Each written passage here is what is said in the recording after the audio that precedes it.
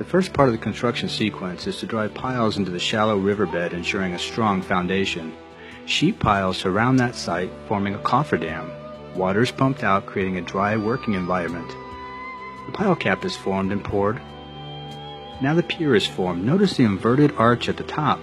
This will create the lower part of the serpentine shape. Concrete is poured and the cofferdam is cut and removed.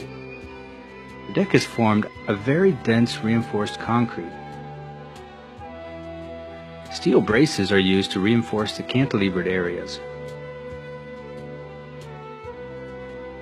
Now a temporary falsework is installed and boat traffic is diverted to the west side of the channel. Prefabricated box girders are erected and joined together atop the temporary falsework. A special crane is constructed that will lift the arches into place, and temporary scaffolding is used to support the special frames called spider frames. These frames tie the 5 pipes together, thus spreading the suspender load uniformly to all 5 pipes and serve as a point of anchorage for the group of suspender strands. The crane assists in placing spider frames atop the temporary scaffolding and then adding the pipes from both ends, finally meeting in the center.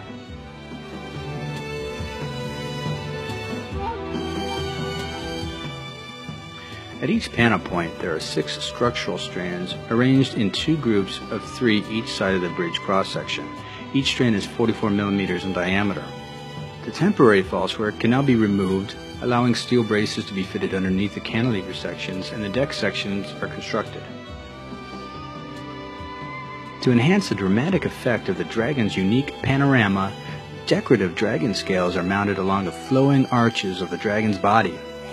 Railings, light poles, and pavement are added. Construction is completed with the mounting of the head and tail at each end of the bridge. The dragon's head comes with a surprising ability to breathe a stream of water and mist, and as any dragon, a blast of billowing flame.